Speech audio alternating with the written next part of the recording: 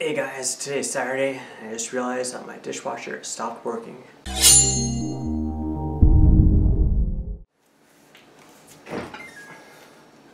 Looking a little bit closer, here's the issue. The main issue is this normal light is flashing. That means that there's some sort of issue with a detected water leak, or there's water that's pooling. There's different reasons why that could happen. Lift it up. There we go. Now for this one.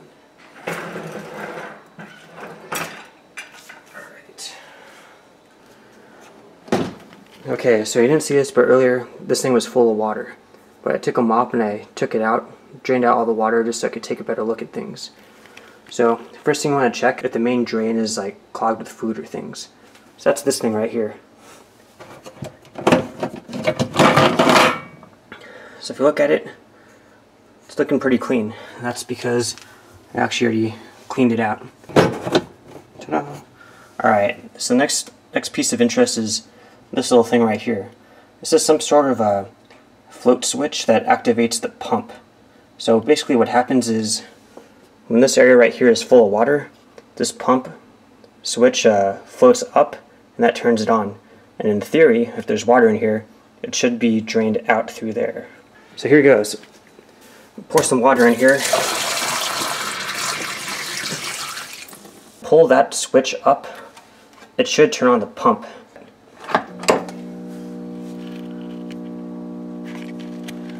It sounds like there's electricity going to the impeller inside, but it doesn't sound like water is flowing. Next thing I'm going to do is I'm going to take the dishwasher out of the counter area, turn off the power, and see if I could figure out what's what. If I don't take this water out, it's going to spill on the floor, make a big mess, and I really prefer not to have to clean extra mess.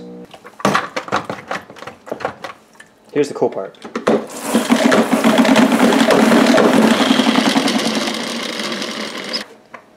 Almost makes mopping fun. Almost.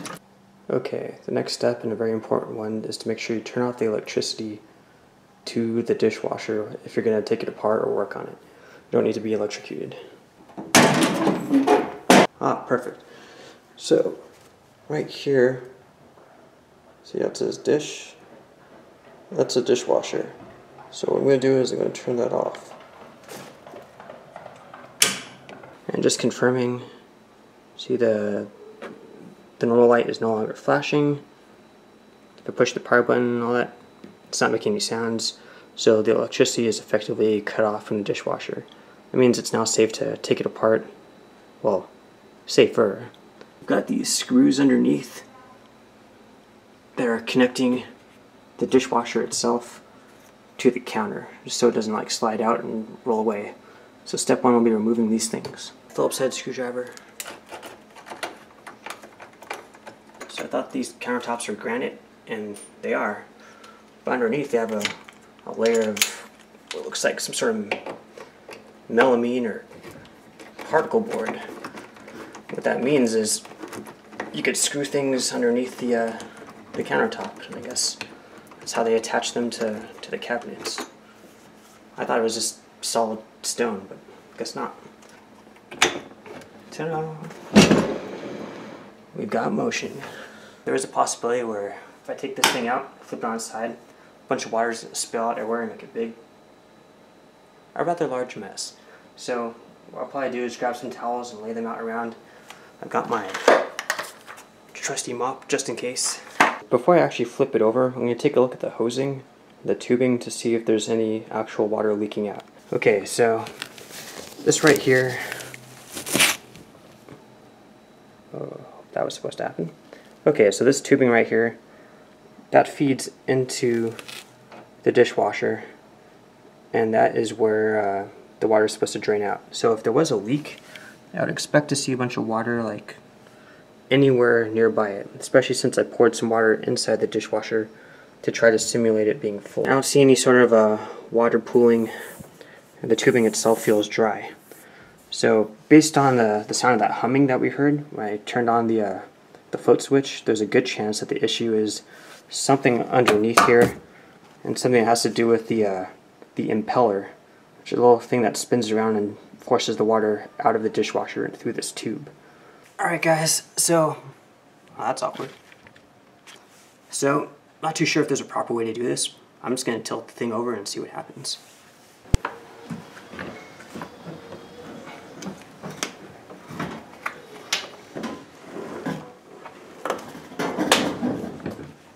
Next, you need to remove this plastic pan and find the impeller, which I believe is located around this area right here.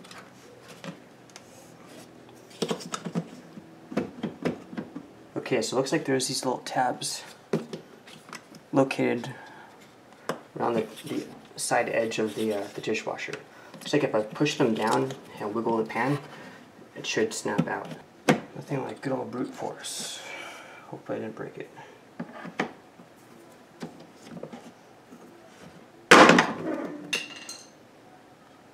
Ta-da.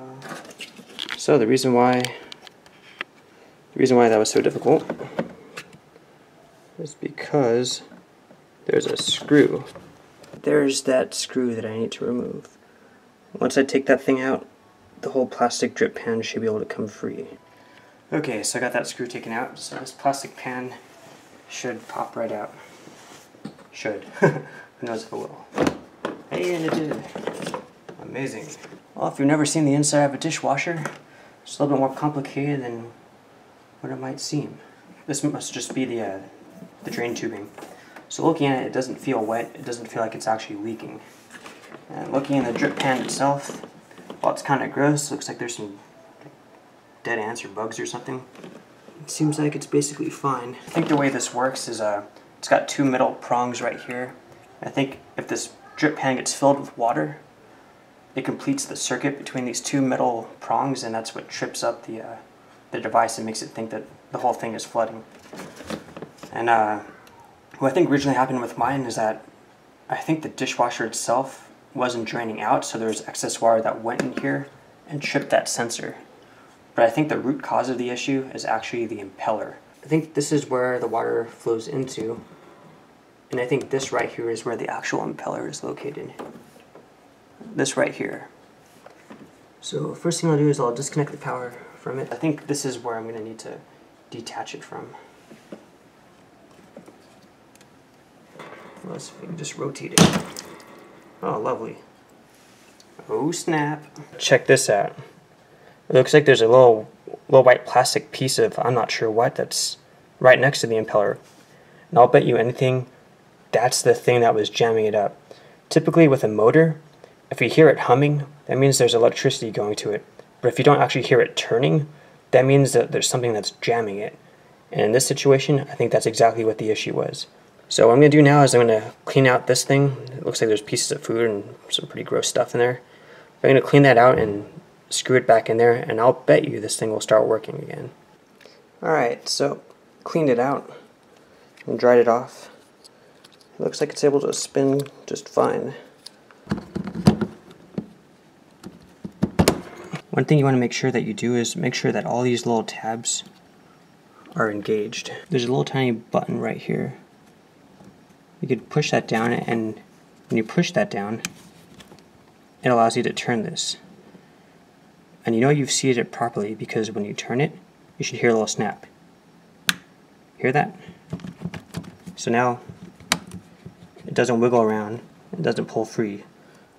Okay, so now we got the dishwasher put back together, let's turn on the circuit breaker. Okay, so I got everything reassembled. Everything screwed in. Okay, so I got the dishes loaded up. Got my soap loaded in. Okay, so powered on. The normal light is just lit up, it's not flashing. Heavy, express. Alright, so the buttons are working normally. So push it to normal. Start. Ha! Hear that?